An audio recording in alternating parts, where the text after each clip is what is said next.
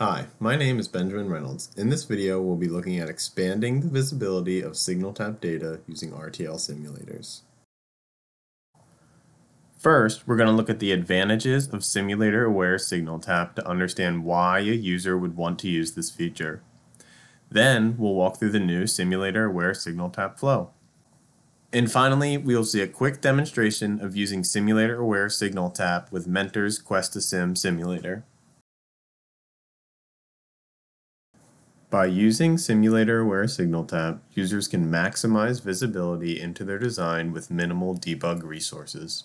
This means users will be able to minimize the amount of nodes they need to tap in the hardware to have maximum visibility into their design instances. Additionally, the new simulator-aware node finder eliminates guesswork for the user by providing tool-assisted node selection. And once the user has captured their hardware data, they get to leverage the power of their preferred RTL simulator for their debug iterations. To accomplish this, users will be expected to go through a new signal tap debug flow.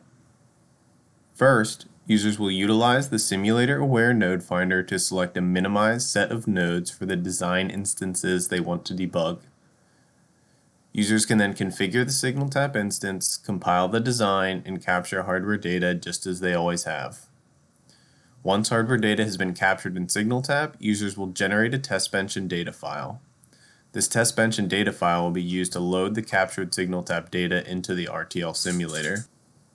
Once data has been loaded into the RTL simulator, users will have expanded visibility into their design instance and can proceed with debugging. Let's now walk through a quick demonstration. To get started with running simulator-aware signal tap, we first need our design to have successfully run analysis and synthesis. For the purpose of this demonstration, I'll be using the Intel FPGA 40 gigabit Ethernet example design that's generated from within Quartus. And we're going to assume that we want to debug the data packets that are being sent to the IP. The first thing we're going to do is go ahead and open up Signal Tap. We can use any template we want, but for now I'm just going to proceed with the blank template.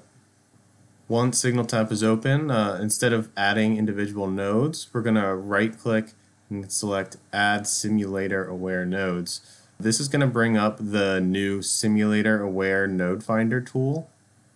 Here, instead of selecting individual nodes, we'll actually be selecting instances from our design hierarchy. We can click here, and like I mentioned earlier, I want to debug the packets that are being sent to the IP. So I'm going to navigate through the design instance, and I'm going to select the packet generator here.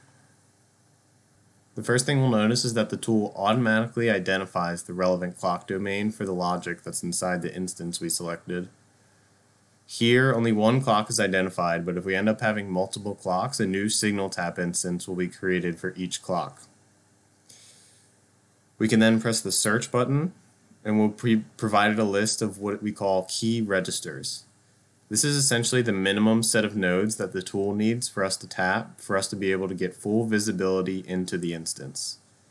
This is not a list of all the nodes in the instance, but a minimized list that will allow us to be able to determine the behavior of the rest of the nodes based on the RTL netlist. We'll insert these into our design, and you'll see a pop-up that's telling us that the acquisition clock for this instance has been set. Simply press OK. We can now set up our signal tap instance in any way that we want, just as we always have. For this demonstration, I'm going to select the TX packet gen enable and catch it on a rising edge to be able to capture a transaction. Once we finish setting this up, we can go ahead and save. Select yes. And we now need to start a compilation.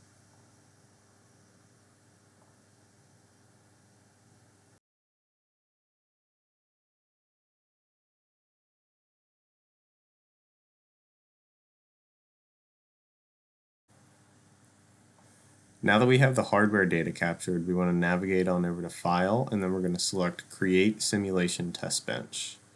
This is going to bring up a settings box that will allow you to make a few different changes before you generate the files, but are intended to work for you as default. If you'd like more information about this settings box, you can navigate to the Intel Quartus Prime debug manual. We're just going to go ahead and select OK. This log file is going to pop up. It's going to provide you with notes on the file generation for each of the simulators. Once we've generated the files, we can go to our project directory.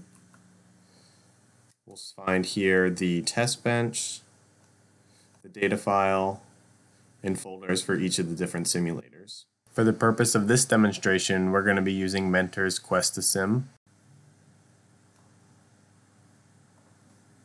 The first thing we're going to do is navigate to the Mentor folder. Then we're going to source the simulation setup script. You'll see for each of the different simulation scripts, once you've sourced the setup script, you'll be provided commands as well as different variables that you can set for the simulation. For our debug purposes, we're curious about using ld_debug. So we'll go ahead and type ld_debug.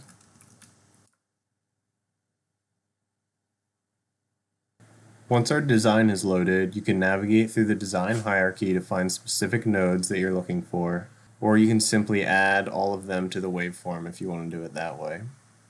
The key thing to note here is that you'll have access to many more nodes in the RTL simulator than you tapped in hardware. This should prevent you from needing to go back and recompile your design to add more visibility or more nodes into your hardware captured data. From here, it's as simple as doing simulate, run, run all.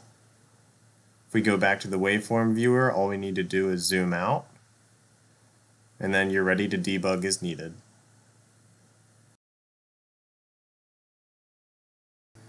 In summary, by utilizing this new signal tap flow, users will have reduced guesswork when choosing nodes through the Simulator Aware Node Finder.